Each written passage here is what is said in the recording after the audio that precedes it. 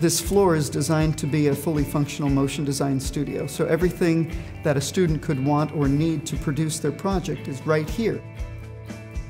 They're focused on making games or game art and meaningful interactions for virtual reality. We're equipping the students with the highest level of technology possible. The Canon projectors always deliver. They provide a high fidelity of color as well as image accuracy and detail. We had another brand on campus we knew we needed to refresh. Canon, hands down, reproduced the color the best of any of them. We don't want technology to stand in the way of their learning opportunities, so across the board we were suggesting let's just max it out. Now we've got several of the 4K 501 ST projectors.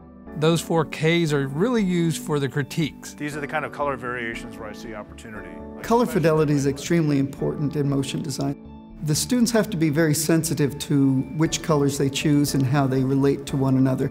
Those kind of distinctions and nuances are really important to me. We want to make sure that there's a range of reds in there. If I'm critiquing on something that I don't trust, then it's hard to make a really accurate recommendation to the students. We find that the students learn from one another, and to be able to project allows for a community kind of response and critique. The projectors and the equipment that we use is second to none and mimics what's actually happening out in the real world.